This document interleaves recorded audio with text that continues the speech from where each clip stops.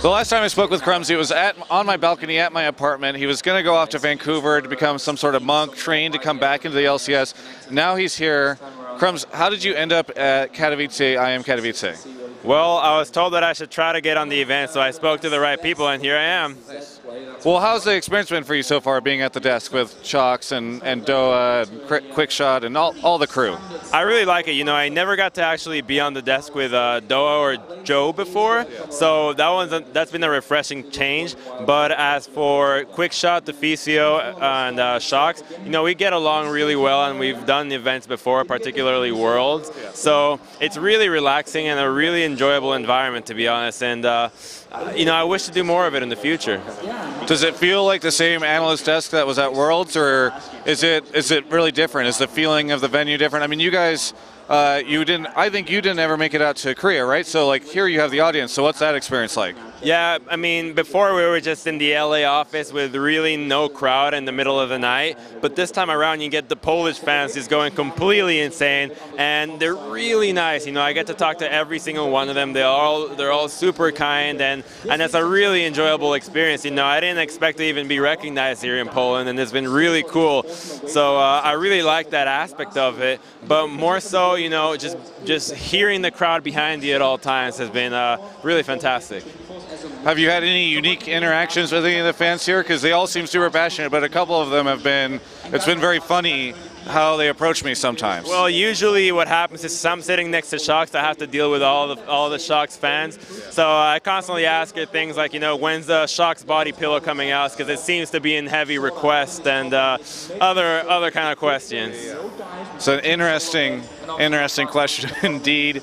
What have you thought of the tournament so far? Seems like there's been a lot of surprises. Well, obviously the big story has been the Cloud9 disappointment, and right now the Yowie Flash Wolves versus TSM. Flash Wolves have been improving every single game, and it's been really entertaining to watch. And you know, TSM beating CJ, they did perform super well, but I did feel like CJ definitely dropped the ball. You know, maybe a little bit of emotional tension between Ambition and Mad Life against Lustboy, former teammates for a long time.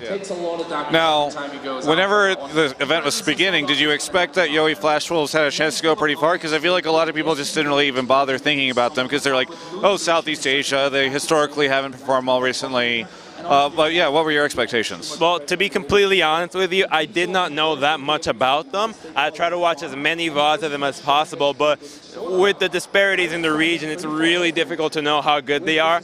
But the thing that I kind of used to figure out that, you know what, they're probably decently good is the fact that 3 years now, Taiwanese region has been underestimated every single time. At IEM events, at world events, at other international competitions, they've always showed up, and it may not be in the flashiest ways, but they always exceed the expectations. So I expected that from them, but to be honest, I feel like right now they're looking pretty good in this TSM matchup, and we might just see them in the finals after having taken game one. Well, you said that they haven't been here, they've not always shown up in the flashiest ways, but here we have the Flash Wolves. So it seems like maybe they finally brought that. Yeah, they really want to make a name out for themselves, seeing as a TPA as a reigning fan favorite team in Taiwan. But if they beat TSM, I think that they will have earned a lot of fans. Is GE Tigers just going to win this whole thing? Oh yeah, you know, to be honest, if I'm in the GE Tigers position, I'm like, oh, IEM, it's like, cool, free 100,000 euros, thank you, cha-ching. Yeah. Well, I guess it's, the finals have already been decided in your mind at least. Okay, much. Yeah. Hey, I won't ask too much about it. Make a bet with me. Dare to make a bet with me. I'll bet you any odds that the Tigers win. I feel like that'd be a bad idea. I'll bet you 500 to 10 odds, which I guess is 1 to 50. 1 to 50. That's the lowest common denominator, that thing. 1 to 50. 1 to 50 odds. I don't even know what we would bet on. If I get money, I give you $10. I'm not going to make a financial bet with an analyst at the Worlds or at the desk of the World Championships. I'm pretty sure I just butchered my math, but I mean, it's fine. Listen, either way, I can't bet with you. You're the expert. You're the analyst. That I would lose that immediately. However, I do have some questions for you. I won't ask too many because I don't know how much you can talk about it, but there's been your new owner of this new team has come out. He's done some interviews about you, Alex Sitch, and a motley crew forming a team. Do you have anything you can say about it?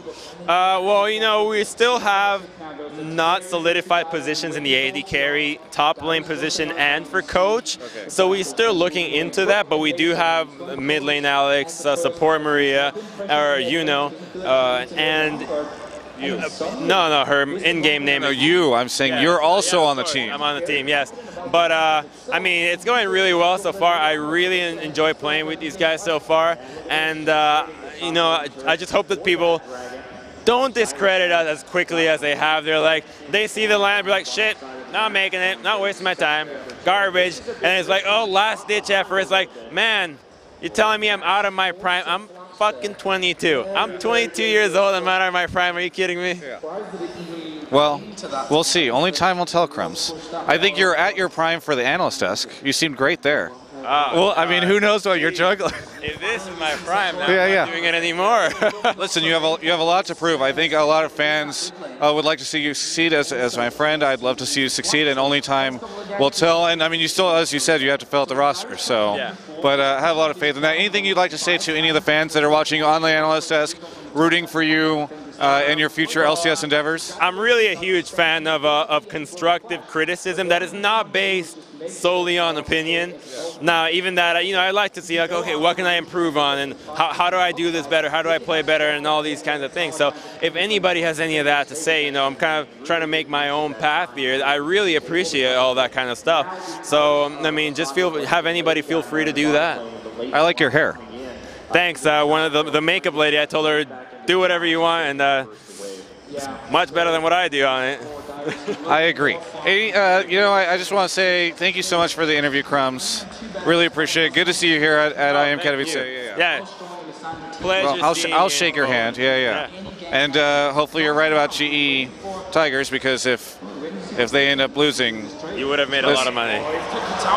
For everyone else, you can check out the rest of our coverage of all things IEM Katowice at ongamers.com.